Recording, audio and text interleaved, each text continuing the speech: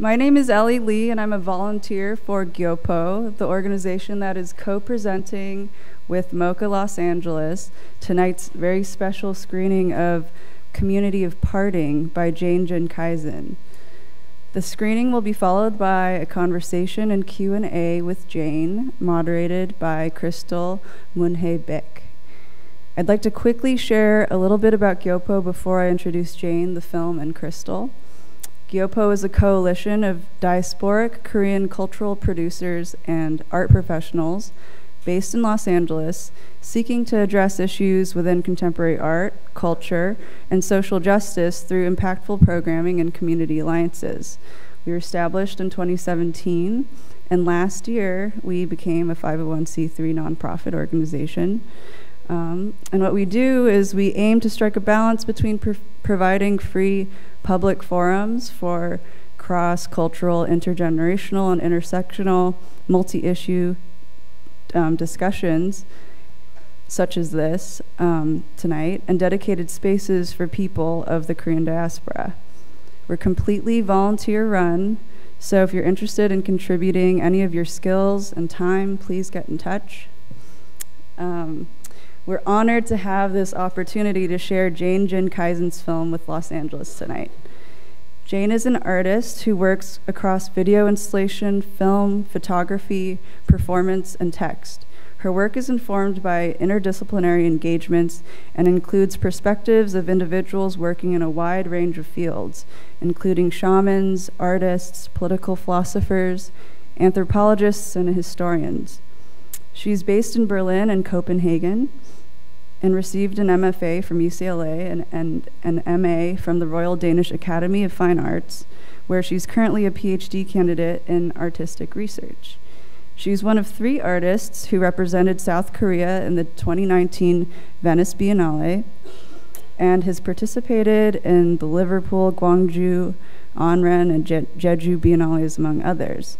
She's exhibited extensively internationally and has shown films in numerous international film festivals, but a few upcoming projects include an exhibition at the Kunsthal Charlottenburg in Denmark, and an exhibition at Art Sonje Center in Korea, as well as a film screening at Palais de Tokyo in Paris. So watch out for those things. And until tonight, the film that you're going to see has only been presented as a part of an installation in the Korean Pavilion at the Venice Biennale. And in Venice, this film was presented as a 2-channel video installation. But tonight, you'll be seeing a single-channel iteration of the film. The shape-shifting nature of this project might be something Jane and Crystal touch upon in their conversation following the film. Crystal Beck is an assistant professor of gender and sexuality studies at UC Riverside and is published widely in journals and anthologies. Her first sole-authored book, Reencounters on the Korean War and Diasporic Memory Critique, came out last year. Jane and Crystal have known each other for quite a few years, so we're very lucky to have them here together to discuss things such as decolonial aesthetics as it relates to Korea and Jeju Island, the theme of borders, translation, subjectivity, and dissidence that are all crucial to Jane's work. So stick around. We're going to go straight into the conversation and Q&A after the screening. And thank you for being here on a Friday night. Please silence all of your cell phones because it's Friday night, so I'm sure you're all receiving texts and calls. So thank you very much and enjoy the film. Thank you so much for coming out tonight for this amazing screening. I want to thank GYOPO for organizing this event, and also thank MOCA for hosting this screening. Of course, thank Jane Jin Kaisen for making this incredible film. So before we officially launch into our conversation, we just want to make a few notes. Do you want to go first? And yeah, I would also like to thank GYOPO. It's really wonderful to be able to show the film in this context, and also thank you to MOCA. And especially, I wanted to thank some of the participants in the film who are present here tonight. So Patty Ann, who's one of the voice narrators in the film, and Daniel Sachs, who did the aerial cinematography concept and who was part of filming a lot for the film, both in Korea with the ritual and in the US. And there's a few other people, Heso Kim and Siti Lin, who have been part of the filming and research for the film as well, and maybe others. And yeah, we'll mention them throughout the evening. So we also want to acknowledge and note that we're having a conversation, a brief conversation, but we also want to note that we really see this conversation as an entry point to having a deeper conversation with all of you. So we're really looking forward to that. So maybe I'll just start with a really general question and ask you, Jane, if you can talk a little bit about the title of the film, Community of Parting. Yes. So let's just start there. Yeah, so the title actually derives from South Korean poet and writer Kim Hae-sun, whose work I've been very inspired by. She bases her poetics around a lot of her. She has created this feminist poetics, which largely is also drawing from the myth of Bari. And so Community of Parting is a line from one of her books, and which I thought was very telling of the piece as a whole. I also think about the shamanic ritual, in a sense, as gathering a community of parting. So when the shaman is performing a ritual, in some ways it's about a gathering of both the living and the dead, and it's a very momentary gathering. And then I think the title also speaks to a community of dispersal, in a sense, to some of the many diasporic experiences that are also part of the piece. So maybe in the spirit of that and dovetailing with your answer, I wonder if you can talk a little bit about the collaborations that were part and parcel of this film, including with the shaman who's featured in this film. Yeah. So there were many different individuals who played a large role in making this piece. And first of all, Shaman Kusunan, who recurred in the film. And she is a shaman, or was a shaman. She unfortunately passed away a few weeks after the film was completed. But I had known her since 2011, and we formed an intimate relationship over the years. She was, some of her story is explained in the film, but she lived in Jeju Island in the southern part of Korea, and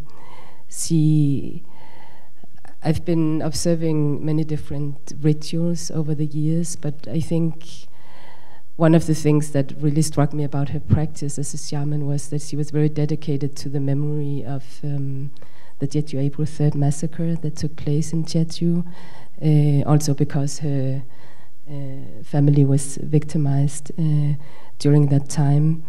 So somehow in her shamanic practice it was really important to recall that memory.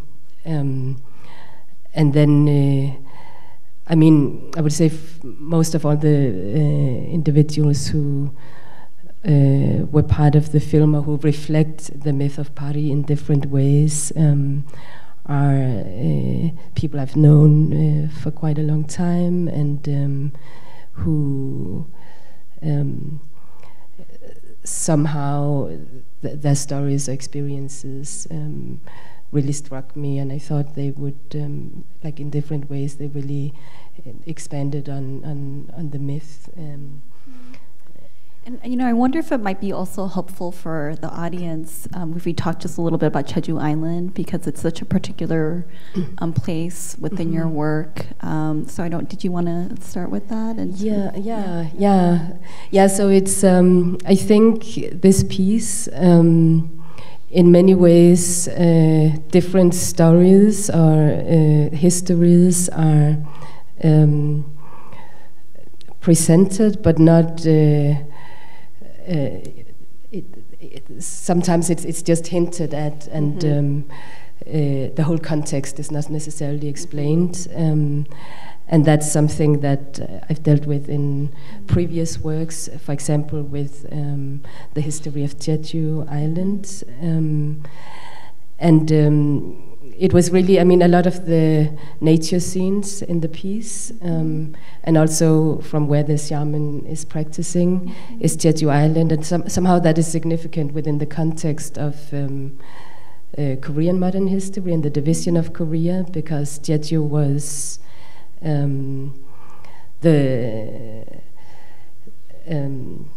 can you say it? Shortly before the outbreak of the Korean War, there was this massacre in Jeju Island, and part of why that took place was that Jeju, as a region or as a province, was the only province that denied a separate South Korean state. So because of that, there was a retaliation against the island as such. So it plays a large role in terms of. What do you mean? That is not true what you are telling right now. Just stick to the theme. Don't get into politics. Well, I mean, it's.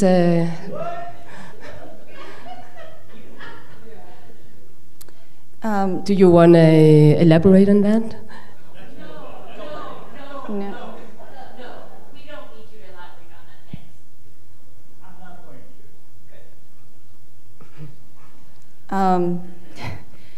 I'd be happy to have a conversation with you afterwards as well. But I also want to really honor the space that we're in right now and honor the work that Jane has done. So, I mean, I think what is important, as Jane noted, when we think about Jeju Island, it's an island that's literally directly south of the Korean Peninsula, has had a very long, tumultuous history of multiple colonialisms and militarization, and the event that Jane just spoke to, the Jeju Island massacre, which is often referred to as the Sasam or 4.3 massacre, was a 7-year massacre, roughly, 1948 to 1955, and was a massacre that was really instigated in many ways by sort of anti-communist forces in Jeju Island, led by the South Korean interim government, as well as anti-communist youth groups that were trained by the South Korean state as well as the US. So this is sort of a backdrop, I think, that is important when we consider sort of the multiple narratives and stories that you do explore in this particular film. So thank you for responding to that.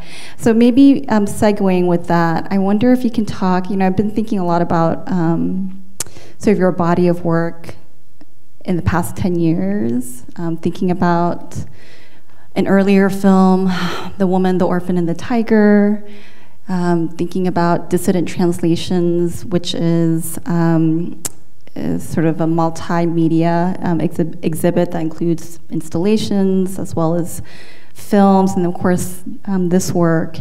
And as different as these works are, I think there are sort of themes and concepts that emerged across these different works. So I think of borders, translation, militarization as well. So I wonder if you can talk a little bit about the significance of borders and translation within this particular work, both as sort of literal concepts that you take up, but also as part of your artistic practice. Sure.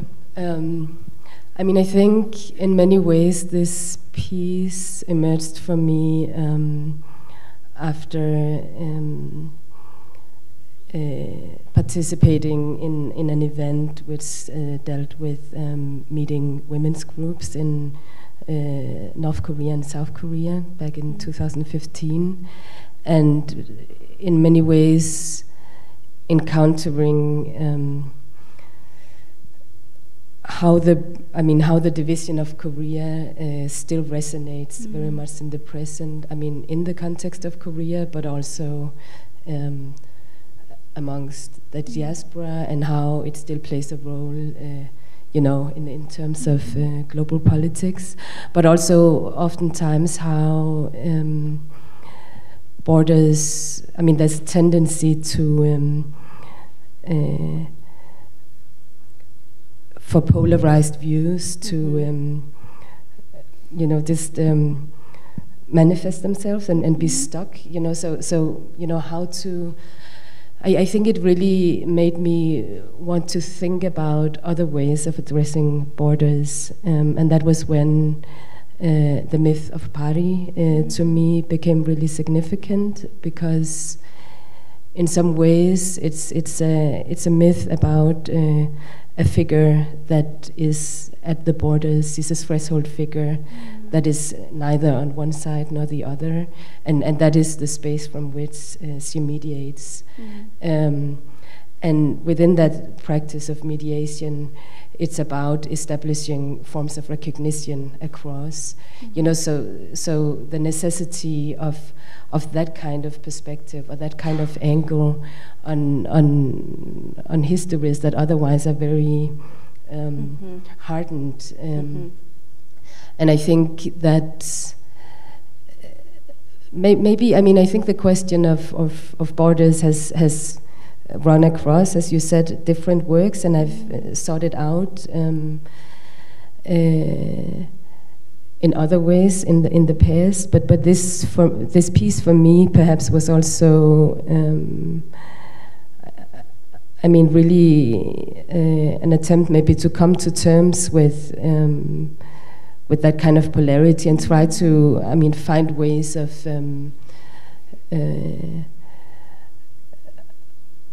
not necessarily reconciliating it in formal terms, you know, but I think that is a process that is part of, I mean, what the myth sort of describes, and what I perhaps see as like individual processes that are taking place in the piece. I mean, I think what's so powerful about this work is when you take up this sort of theme of borders, you know, it relates to division, separation, but as you noted, it also relates to mediation, being able to see things in certain ways that might not be possible, right?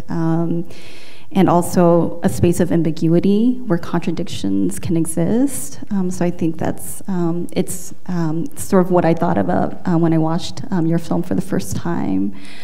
So maybe one last question that we can have before we segue into a conversation with the audience is, I wonder if you can talk a little bit about, so as Ellie noted, this film was first screened in Venice in last spring, right, in May 2019. And it was a two-channel installation piece, and you had to reconfigure it into a single channel installation. So I wonder for you, as an artist who works sort of across different mediums and sort of a multimedia artist, if you can talk about if you felt like, sort of what were some of the shifts that had to happen in order to transform this project into a kind of single channel installation, and if you felt like it perhaps offered different meanings for you as you reconfigured the film? I think it's still so new in a way too. I mean, this is the first time it's shown in a kind of cinema context. So I guess for me it's also interesting to see how it works, because in Venice, the viewer could come in and out at different points, and I think different considerations were taken to allow for that. In terms of, I mean, it has a narrative structure for sure, but it's also, in a way, revolving around these recurring ritual moments, for instance. You know, so it is somewhat cyclically evolving, and for that, and I guess for the piece as a whole. I was thinking a lot about the shamanic ritual and the way that is performed, meaning that it's often very lengthy, and you can come in and out in a sense as a viewer. You're not really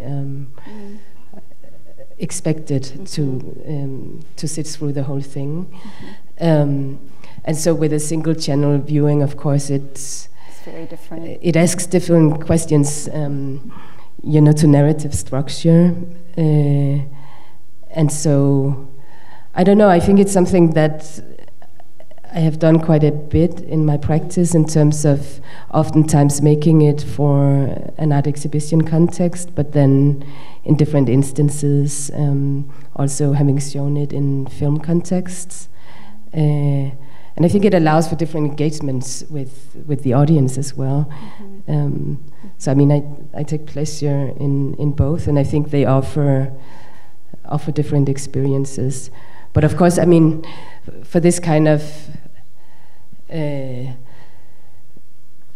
functions in a quite different way from how many cinema films, you know, work narratively. So perhaps it requires a different kind of patience or from the viewer when you see it as a single channel film.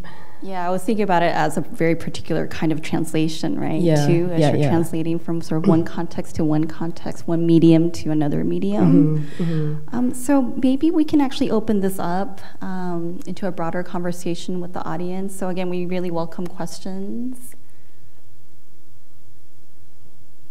Don't be shy. Okay, should I just, so someone will be going around with a microphone.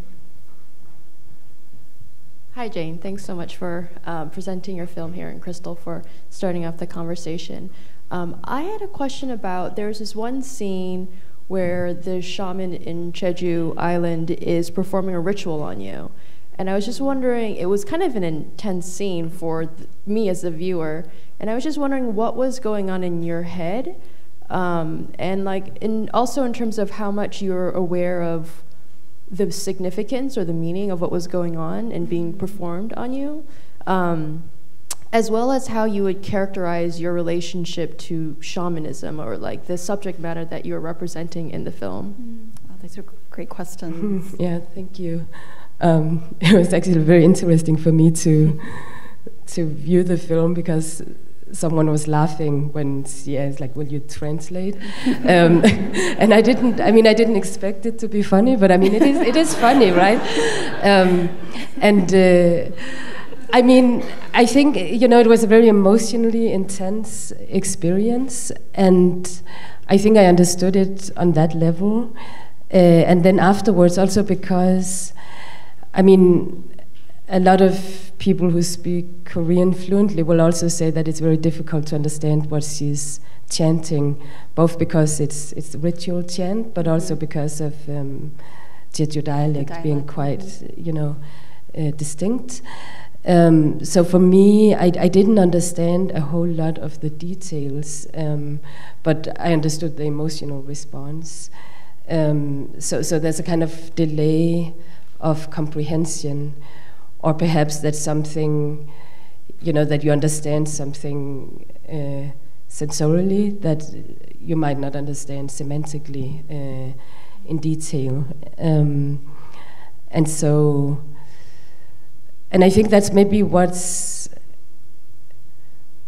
fascinating also about the shamanic rituals, how I've approached them, because it's a way that knowledge and memory and experience is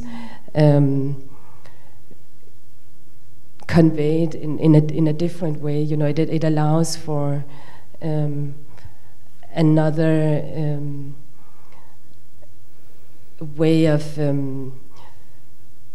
accessing experiences, you know, where it's maybe not about the historical details, but it's more about being allowed a space for a kind of effective connection. So that's part of perhaps like your question about what my relationship is to shamanism. Then I think in broader terms, I mean, as when I started becoming interested in shamanism in Korea, it was mainly through an earlier piece I did around the Jeju April 3rd massacre. And because that event was very difficult to address for many years, one of the few places where people could actually mourn the dead was through shamanic rituals. So it played a large role in the memory work around that event. And so I think I see it really as a practice of memory, of conveying memory and somehow also connecting different times and places. So I think that's what, as an artist, fascinates me about the shamanic practice, is that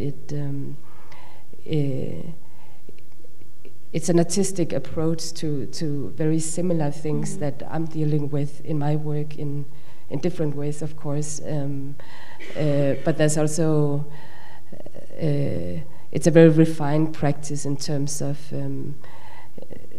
thinking through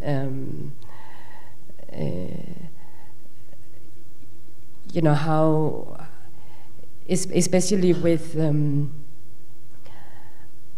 maybe especially in this situation that we were talking about before, with a situation such as borders or the division of Korea, where sometimes lines can be drawn very strictly between what was past and what is present, but reality is a lot more blurry, and so something about the way that the shamanic practice diffuses those boundaries is maybe like enables other forms of coexistences that are maybe also necessary for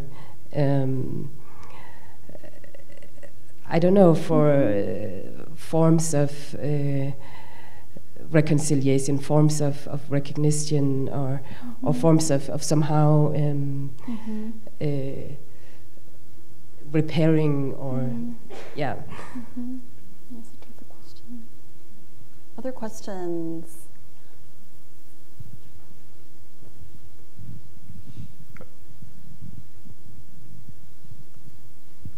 Hi, thank you for the film. It was really great, and the one scene that I kind of remember is when it's like a shot where it's like shooting like two TVs, and it's showing like how I think it was like the time when Kim Jong-un and like South Korean president, they both were kind of like meeting, they were having like a summit.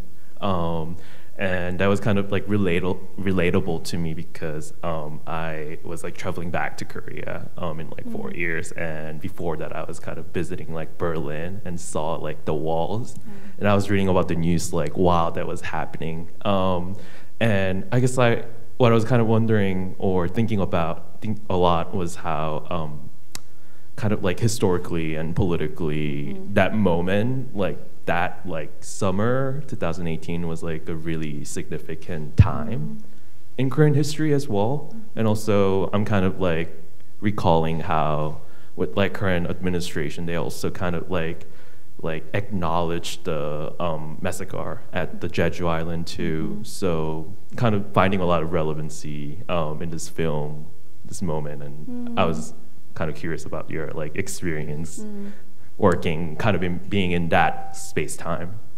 No, I mean, it was very, so that was shot, that scene in the bus terminal in Jeju Island, when the summit happened, and I was running out and decided to go and film at the bus terminal because it was such a public space and people would congregate around the television. I mean, I think everywhere in Korea to watch this moment.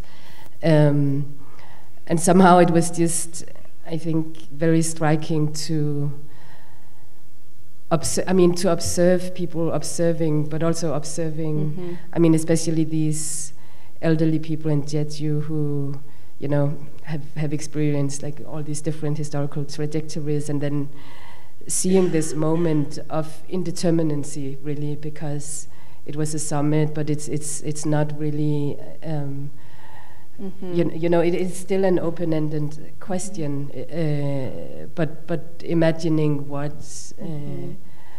is going through people's minds. So somehow they're trying to capture some of all these different experiences that people who were viewing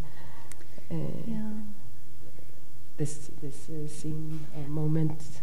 I mean, I think that's so poignant in terms of what you just said, Jane, too, because, I mean, I remember the summit. I think I was actually watching with Patty, maybe, and a few other people, but just knowing that it was such a significant moment, but not quite understanding what the aftermath would be like. And I think, especially when it comes to the Korean War and division, there's such a chronicity to it, right, in terms of, and I think one of your narrators was saying in the film, even with the DMZ, the demilitarized zone, it's a space where you know that war is continuing, and yet war is also suspended, or that sort of this notion of a war that continues but is also suspended, and sort of how do you make sense of that, right, in that sort of literal border area, I think is really poignant. So thank you for that question.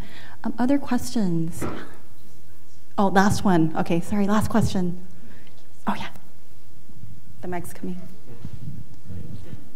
Hi, thanks for your presenting as well. It may be more of a question beyond the film, but still related. So I had a chance to visit the mountain Kumgang in North Korea when I was young, and that really gave me a different perspective from the general other perspective that when the new conservative government in South Korea might have came in. So the newer generation, I would say, are either conservative towards North Korea or indifferent to that issue. So I'm more curious about your perspective on, the newer generation being indifferent on this, the parting, political situation in the Korean Peninsula.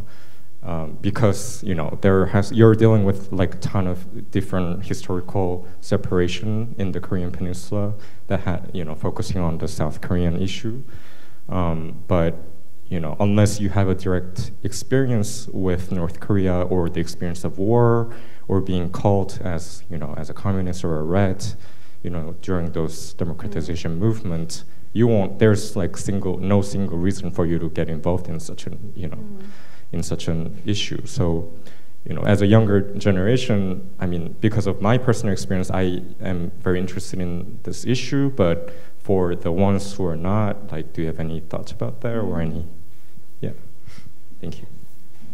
Yeah, I mean, I think I can understand why, the younger generation can sense maybe a sense of fatigue around the issue, or maybe feel that there are more pressing, for example, social reforms that should happen, or I mean that it can be difficult to understand why this is so important when one's life is maybe defined by being able to enter a good college, or being able to find employment. So I mean, I think the sentiment is understandable, and then at the same time, I do think that the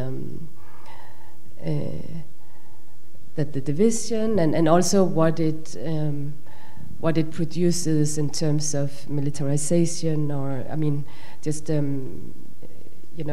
government spending on militarism or all these things, I mean, are also effects. You know, so those are maybe, you know, less concrete effects of this situation, but that are also affecting the, I mean, affecting everyday life. So it's double-sided, I think. I mean, that both it's understandable, the sentiment, but then at the same time, whether one wants it or not, it still affects. Yeah, the everyday. Yeah, it's like war is everywhere and nowhere at the same time, right, in some ways. So I think that was our last question. So thank you so much again for coming out tonight.